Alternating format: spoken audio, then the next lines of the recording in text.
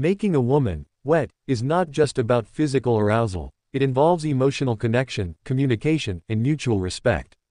First and foremost, communication is key. Before even considering physical intimacy, establish open and honest communication with your partner.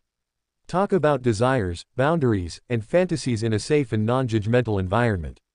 Understanding what your partner enjoys and feels comfortable with is essential for a fulfilling and satisfying experience.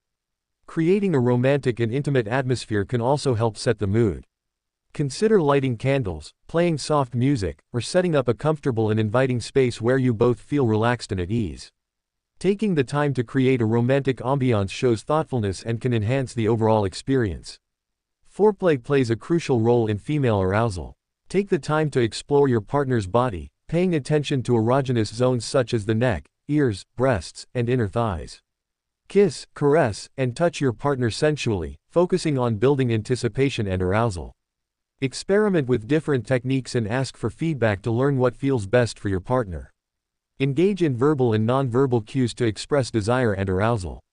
Whispering sweet nothings, expressing admiration, and communicating your attraction can be incredibly arousing for your partner.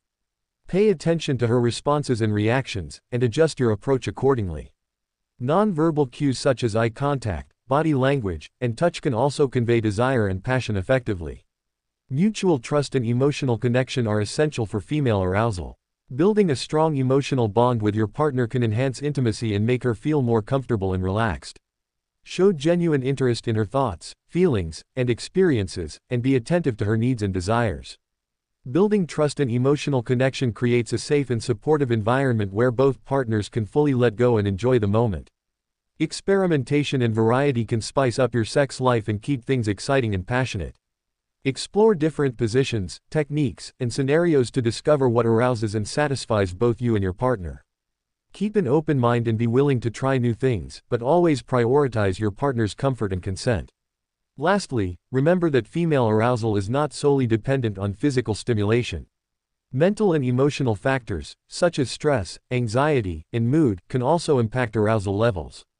Create a supportive and nurturing environment where your partner feels relaxed, valued, and appreciated. Show affection, express gratitude, and prioritize emotional connection to enhance intimacy and arousal. In conclusion, making a woman wet involves much more than just physical stimulation. It requires open communication, emotional connection, mutual respect, and a willingness to explore and experiment together. By prioritizing your partner's needs and desires and creating a safe and supportive environment, you can enhance intimacy, arousal, and satisfaction for both you and your partner.